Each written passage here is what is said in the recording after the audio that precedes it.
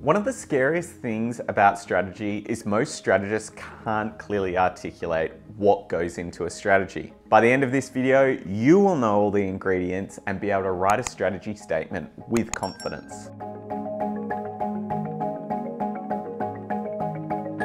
We're going to break it down into the 3 essential building blocks and 2 important perspectives that you need to build a strategy. A strategy is made up of 3 essential blocks: the goal, the problem, and the solution, and 2 perspectives of the business point of view and the consumer point of view. With a marketing strategy, the thing that makes it unique versus other types of business strategy is that we're trying to align to interest groups. We're trying to come up with a solution that will drive a result for the business, and we're also trying to drive a result for the consumers. As important as the business problems are to you as someone who's working in the business, for the consumer who's buying your product, they really don't care about the problems of your business. All they care about is solving their problems. This juggling act of looking after the interests of 2 different parties informs how we write a strategy on a page in marketing. That's why I created the nesting strategy, as it looked to address both parties in one statement.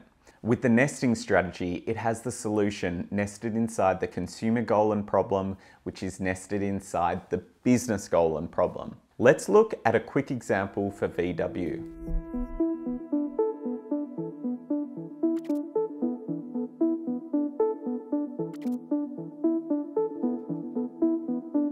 The business problem for VW was that 2 doors under indexes with 45 plus demographic. The consumer problem was parents associated parenthood with a loss of freedom. The insight was that age brings more freedom when it comes to parenthood. So the message was to show that downsizing to a VW is a sign of freedom. To help reach the consumer goal of parents seeing that they have freedom to put their choices first, helping to reach their business goal of increasing by 2% VW's 2-door test drives with parents in Q4 2021. If you're after more examples of strategies on a page, I've got a link to a free presentation which has 10 more examples of nested strategy in the description. Now that you have a fill in the blanks formula, you may think you're halfway there. Wrong. I have seen my fair share of nightmare examples of fill-in-the-blank strategies. Fill-in-the-blank formulas don't stop you from filling those blanks with trash. So it's important to know what you need to fill those blanks in with and what bad and great looks like. So let's dive into the different sections. A goal is a desired state for where we want to be after we have executed our campaign. When we think about the business goal of advertising, it is usually pretty straightforward, which is increasing our market share, sales, or reducing the price sensitivity around our product. The one thing to remember with the business goal is that we want to make sure that it's smart, specific, measurable, achievable, relevant, and timely. The goal should ladder up to the bigger business problem the company is trying to address and is actually achievable with the resources that we have at hand, which are limited by time, money, and people. A bad way to write the VW goal would have been increase VW's 2-door test drives. This lacks detail. How much do we need to increase it by? It also has no timeline. We could be trying to do this in 1 month, 1 year, or maybe even 10 years. Now let's look at how to write it properly. Increase by 2% VW's 2-door test drives with parents in Q4 2021. This is specific. We know by how much, and we know it's with parents as the target consumer. We know how to measure it. It is hopefully achievable within the budget, and it's relevant as we know advertising cannot do everything and make us buy a car, but it can get them to test drive. And finally, it's timely, as we know it has to be done by Q4 2021. Consumer goals are a little more complex than writing out the goals of your company. As much as economists would like to think we are completely rational creatures, we're just not.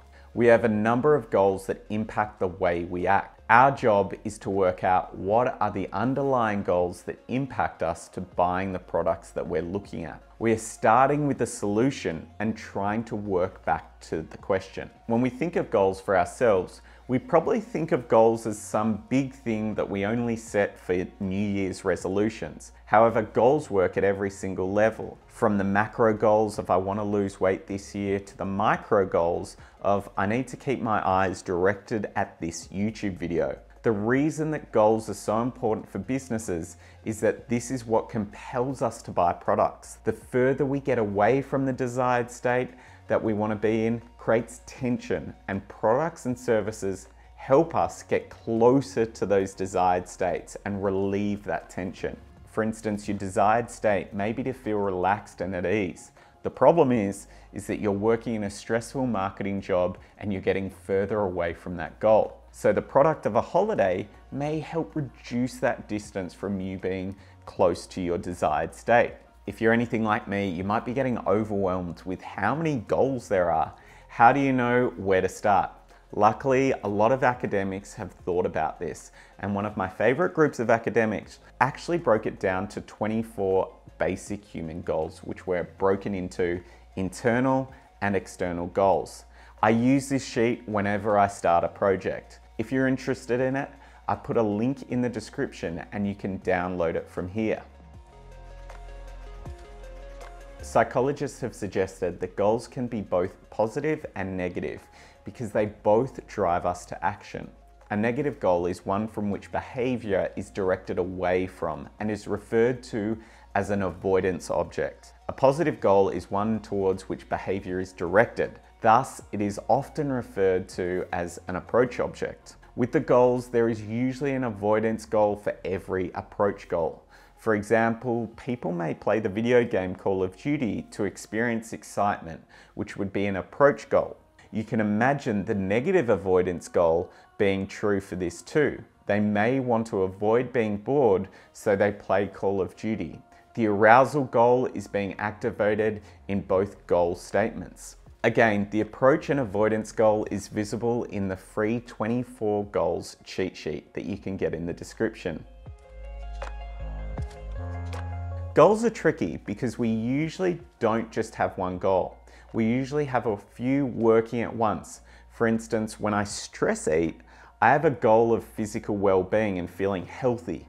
But in that moment, my goal of avoiding emotional distress is larger, and eating that chocolate is going to get me closer to feelings of happiness instead of stress. Our job as strategists is to untangle the different goals that we have at one moment. The other thing about goals is that one product can solve multiple goals. For instance, a holiday may be to try and feel more relaxed, but it also might be to experience a sense of connectedness with nature, or to avoid feeling trapped in the boundaries of life, or to feel unique and different. Again, it's your job to untangle these goals and work out what is most important to your audience. This requires you to do research by talking and listening to your audience. With goals, we are not thinking about them all the time. We have triggers which make us think about our goal. These moments usually make us aware that we are getting further away or closer to our goal. The moments when people are getting further away from their goals are when people are receptive to having products or services help us close that gap. Understanding these problems that get us further away from our goals and how our product can help address them are important parts of the strategy. Most marketers feel very comfortable telling us what the problem of the business is. However, where they struggle is working out the problems that the consumer is trying to solve. They keep confusing their problems for the consumers. For instance, the wrong way to write the business and consumer problem for Snickers would be, Snickers is fighting a losing battle in the chocolate bar category dominated by taste. Problem is, guys aren't aware that Snickers are the most filling bar. A consumer problem for guys is not that they need to be aware of Snickers. That is the business problem. Their consumer goal is that they want to feel part of the group. The problem being they act out when they're hungry and the group doesn't want them around. So the right way to write the consumer problem is Snickers is fighting a losing battle in the chocolate category dominated by taste. The consumer problem is guys are acting out with friends when hungry. So how do you get to the right consumer problem? Unlike the business perspective, with the consumer's perspective, you start at the finish, the product, and then you work your way back to the problem and then the goal that we need to solve. When you don't have a problem statement, the thing that I like to do is think about it like the quiz game Jeopardy! In Jeopardy, contestants are presented with general knowledge clues in the form of answers and must phrase their responses in the form of questions. For instance, a clue would be, this princess of pop rose to fame with her two 1999 hits, Baby One More Time and Oops, I Did It Again, to which the correct response is, who is Britney Spears? We need to think the same way when we just start with the product features. So for instance, Snickers, they may have started with the features of the product. Our bar might not be the tastiest bar, but it is the most filling with more nuts than any other chocolate bar. Then they may have identified problems it can solve for, which is that it saves you from being hungry between meals. Then you have to ask, why is this important? When you're not hungry between meals, you're not acting out amongst your mates. And when you're not acting out, you can be part of your friendship group, which is the ultimate goal. That is how we work back to the goal that we're trying to achieve. Solution, insights and single-minded propositions. The word insight gets overused in business. An insight is not every fact you hear. We need to stop calling everything we learn an insight. An insight needs to be a revelation to the masses, not just you and your co-workers. An insight needs to pass the triple R test. It needs to be a revelatory truth, rewiring, and the right solution. A revelatory truth is something that is true, but we're hearing it for the first time. It should evoke a response in us, like saying out aloud, huh, aha, or ah. It needs to rewire the way that consumers think. This is because if we keep going the way we're going, the consumers aren't going to change their behavior and buy our product. Then finally, it needs to be the right solution.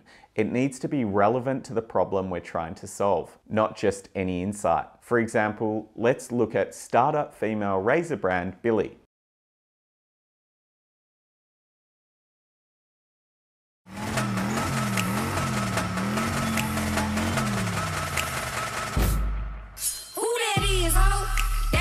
A tomboy, that girl is a tomboy, that girl is a tomboy. Who that is? Oh, that girl is a tomboy, that girl is a tomboy, that girl is a tomboy. With my little titties and my fat belly, I can tell your man if you finna let me, it's a guarantee that he won't forget me. My body little, my soul is heavy. My little titties be booking cities all around the world. They be fucking with me. I'm a Calvin Klein model, come and get me. Set the resi up, don't be fucking with me. My little titties are so itty bitty, I go locomotive, chitty chitty, bang bang. Gold hoops and a name chain, 10 boots and like 4 rings. Missy Elliott can't stand the rain. You lames playing the same games.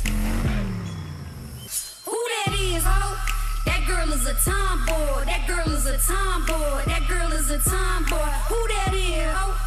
That girl is a tomboy, that girl is... The problem for women was that body hair was seen as a reoccurring evil that they were constantly fighting. The insight was that shaving brands want to sell us razors to remove body hair, but they were too scared to even show body hair in their commercials. Billie reframed the problem to show us that body hair wasn't the issue, it's the media. Billie had a single-minded proposition, which was to proudly celebrate our choice around body hair. Their ads didn't pretend like body hair didn't exist, which made their work stand out, which gets us to our next point. The single-minded proposition often sounds like the answer to the problem that is knocking around in our consumers' heads. When we say the solution in our advertising, they hear the tension release from the problem and they see they are getting closer to their desired state. The single-minded proposition is a statement that we want the creatives to capture in the idea. It must include the brand and how it plays a role in solving the problem and getting our consumers closer to their desired state. Let's look at an example for Cheetos. The business goal was to launch the new Cheetos popcorn and increase share by the snacking market by 1.2% by 2020. The consumer goal was that Gen Z are trying to feel relaxed in a life full of worry. The consumer problem was that culture had told them that they needed to find a side hustle and optimize every minute of every day. The insight being that in an efficiency-driven, multitasking world, having Cheetos Dust forces you to do nothing but enjoy the snack. The message that Cheetos wanted to drive home is that showing that Cheetos Dust is the perfect alibi for doing nothing else. We see this when he raises his hands and shows us the Cheetos Dust stopping him from doing anything. Let's look at the spot now. Cheetos has popcorn now? Hey, I'm gonna need you to... Never mind. You can't touch this. Help! You can't touch this. You can't touch this. You can't touch this. I trust you. Stop. Hammer time. I touched it. New Cheetos popcorn. It's a Cheetos thing. In the spot, we see our protagonists being asked to help move house, help spot a friend, help look after a baby. However, thanks to Cheetos Dust, they have the perfect alibi to just relax and not do any extra work. This document is something that you always want to have around, so no matter who comes onto the project, they can look at this one page and understand why we are doing what we're doing. This is so important in advertising, as sometimes to people in finance, it can look like what we're doing is just making art for art's sake. So hopefully you found this interesting. Let me know if you've got any questions in the comments.